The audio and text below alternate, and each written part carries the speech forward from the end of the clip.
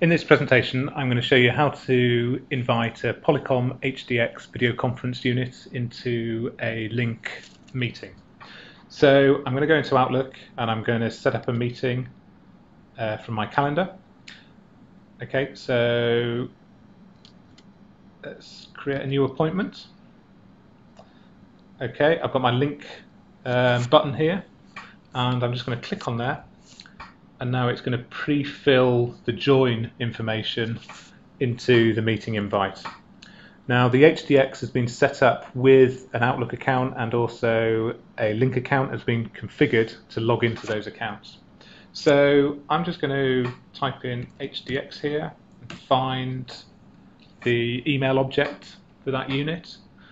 I can also go in and just check my meeting options. So for example here, make sure that I'm not going to force everyone to wait in the lobby when the meeting starts up. Okay, so they look all right. So I'll give it a subject, so I'll call it the HDX Lync video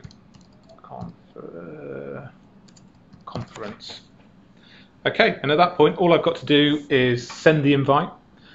The HDX will take a few moments, but then the calendar on the HDX will see the invite and I'll be able to go to the HDX and join the meeting from there. So I'll do that in a separate video in a moment. Okay, but for now I will send that invite.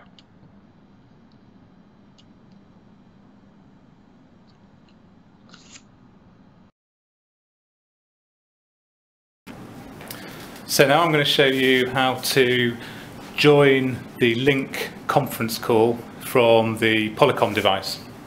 So I can see here I've got, I'm just up on the main menu and I can see I've got this calendar option. So I'm just going to go into my calendar and in here I can see the meeting that I set up a moment ago when I was in Outlook. So the one that says HDX Lync video conference. So if I just simply select this item, I get some more information on it. And I've also got an option just to join. So from my laptop, I'm already in the meeting. So on my laptop, I'm signed in as a Lync client, as an account called Lync Demo 2, and I'm waiting to join the call, or I'm waiting for the HDX to join the call. So now from the HDX, let's say join now. Okay, and it'll just take a moment to sort the video out. So the video that I'm now seeing on the HDX screen is actually coming from my laptop. And on my laptop I'm seeing both the local and remote party. So you can see very quick and easy. All I've got to do, go to the calendar, find the meeting that I've set up and then join the meeting.